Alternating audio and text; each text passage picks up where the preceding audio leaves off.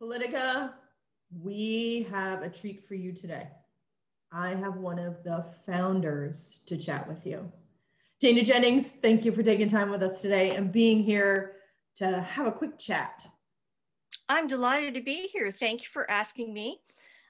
Looking forward to it. Perfect. So you are one of our founders. You and Naomi got together, made this beautiful organization. So tell me a little bit about kind of how you're still connected. What are you doing right now with Politica, and maybe why you all decided to do this? Okay. I think the why was because the two of us had not been as politically involved as we had hoped we could be at that stage in our lives, which was our early 50s, late 40s for Naomi. And we wanted to find a path to do that, but that really wasn't our sphere of knowledge or influence. So we thought, how can we educate ourselves and all of our friends who have interests, but don't feel confident about what they know and whether or not they can have a difference, have influence on elected officials and the decisions that they make. So at that point, we had been working with the Obama campaign for about 6 months, and we had a list of 100 women that had come to events at different people's homes where we would do the Dana and Naomi show to talk about Obama's agenda and how women could get involved to support him during that election cycle. And we sort of were like, okay, well, that's great. That was fun. Then the General Assembly came to town.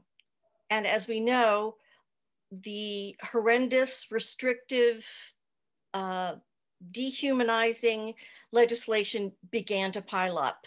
So we looked at one another aghast and said, we've got to do something about this. And that really was when we started having groups of women together. And eventually that turned into Politica. Oh, that's so awesome. I love you guys so much. I have to tell you, Dana, I am just so grateful that you all reached out and said, hey, Jess, we'd like you to be part of this leadership crew. So what do you think is the special sauce? What is it that makes Politica so special?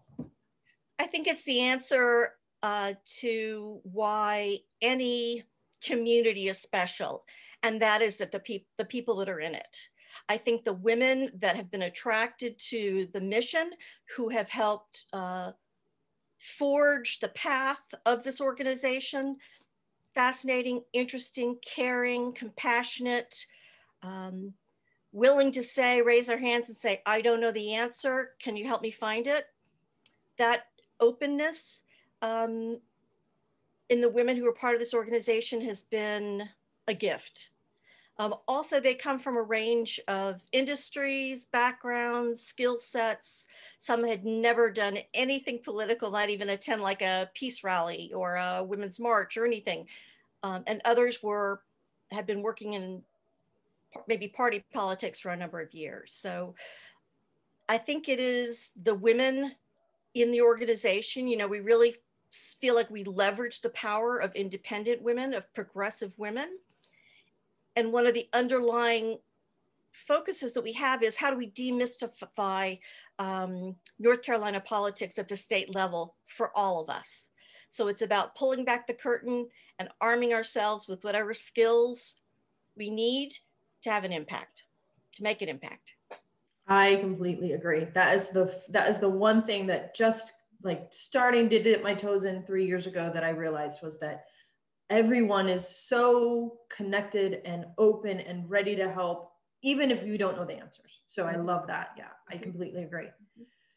So Dana, you've been doing this a bit, as one of our founders. So I'm going to ask you what would be a call to action that you would have for members of the organization or subscribers to the newsletter to keep this organization going?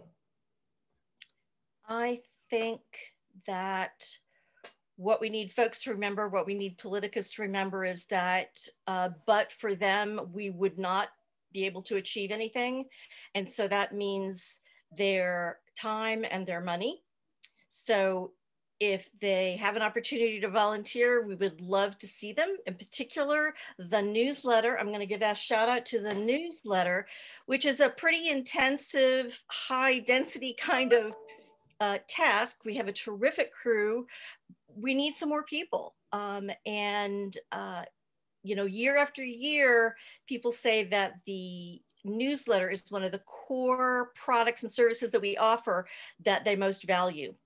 And so we would love to have some people there to do any kind of tasks that they might be interested in doing for the newsletter.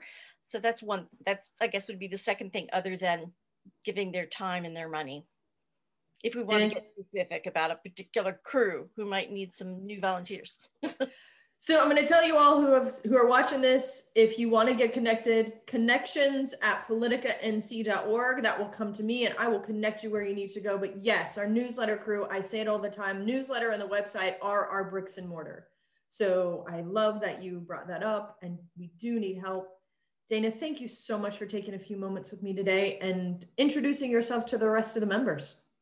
I can't wait to see you interview and to watch the interviews of so many of our members and learn more about them. So I'm glad that you have started this project. I'm very excited. And thanks to Wida, who is our guru, technology guru extraordinaire, who's behind the scenes.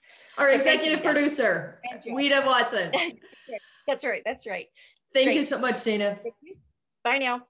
Bye-bye.